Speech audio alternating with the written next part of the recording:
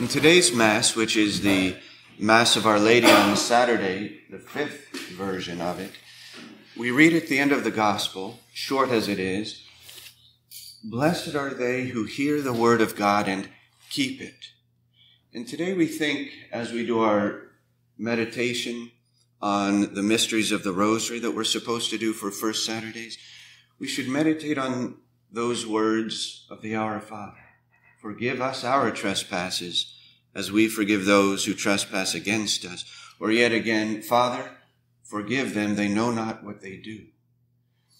In the life of St. Placidus, he was, when he was only 7 years old, given over by his father to St. Benedict to be raised and trained properly. When he came of age, St. Placidus wanted to join the Benedictine order. Well, his father, the father of St. Placidus, was very pleased with this thought and then gave to St. Benedict large amounts of property upon which he could build some monastic houses. Well, people who lived around the estates, they didn't like the idea. So what they did is they quickly overtook that land so that St. Benedict could not build his monasteries. Rather than getting angry, as most of us would, and who wouldn't?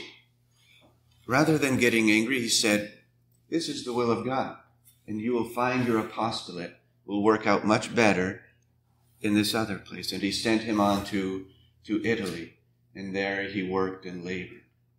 But that does bring a good point. You see in the lives of the saints, all the time, if you really look, how often they are offended. And yet it seems they just pass it on by. It doesn't mean, however, that they didn't experience all of those bitter feelings and emotions of anger and even revenge at times. Yet they never consented. They fought against it as they would someone trying to break into their home. They would not allow it entrance. And so it was with our Lord. All through his passion, think of this, God became a man in order to reconcile his enemies with his Father. He knew that when he was to shed his blood, people would continue to sin, offend him, betray him. Nonetheless, he chose to do it, to become a man, to die on the cross, and to reconcile us to his Father. And it happened time and time again how he was betrayed. Judas, one of the first ones to betray him, sold him for 30 pieces of silver. Yet when Judas came to the Garden of Gethsemane that night, as our Lord was going through his agony, how did our Lord greet him? He went up and he received the kiss of peace on the cheek, and he called Judas his friend. Perhaps the last actual grace that Judas received from our Lord, and he rejected it.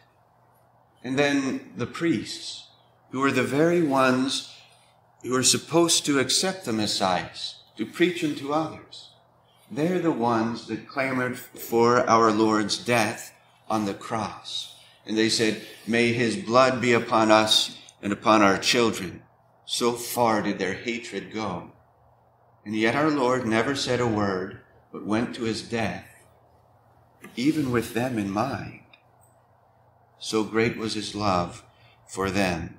And then he watched all of the Roman soldiers casting stones at him along the way of Calvary, whipping him when he fell, hurrying him to get up.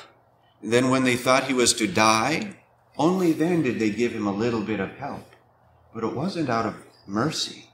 It was because they did not want to see him die except on the cross, which was the most ignominious, humiliating death that one could ever receive. And then there on the cross, as he hung there, people jeering at him and mocking him, come down from the cross," they would cry. Not a word. perhaps a look of love to them as blood poured from his veins, tears from his eyes. All of it was done so that these very men could be forgiven. He lived those words that he taught his apostles. Forgive those who trespass against you. Now, when we meditate on this fifth sorrowful mystery of the Rosary, we meditate on those words and beg for the fruit of the mystery, which is none other than the forgiveness of injuries. We should remember ourselves. Sometimes we might think ourselves that we have forgiven, but then later on when somebody brings that delicate situation up again, then all the passions inside of us arise once more, don't they? It's a sign that you have not forgiven, and have not forgiven completely anyway. You certainly have not forgotten.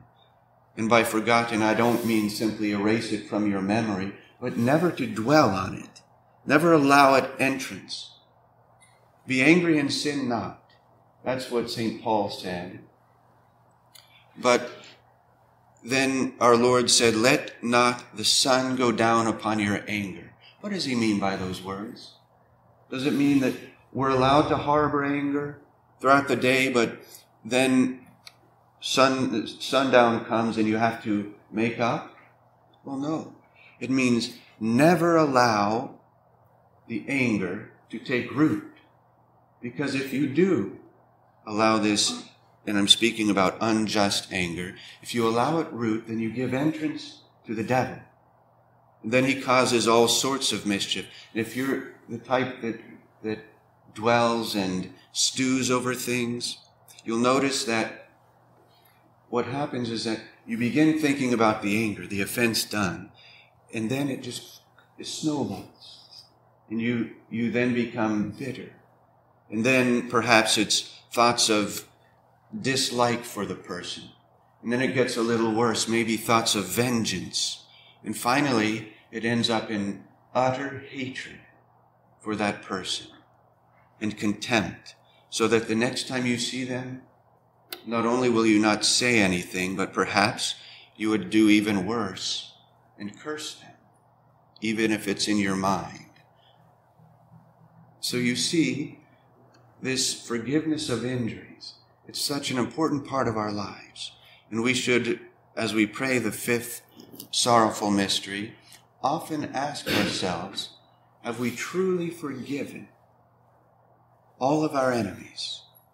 Or those maybe who aren't our enemies, but we don't really get along with too well? Have we forgiven them?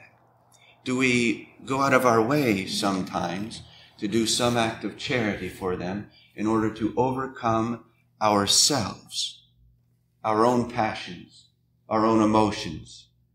That's what forgiveness is all about. And that is what we should pray for in the Rosary, particularly as we pray the mystery of the crucifixion.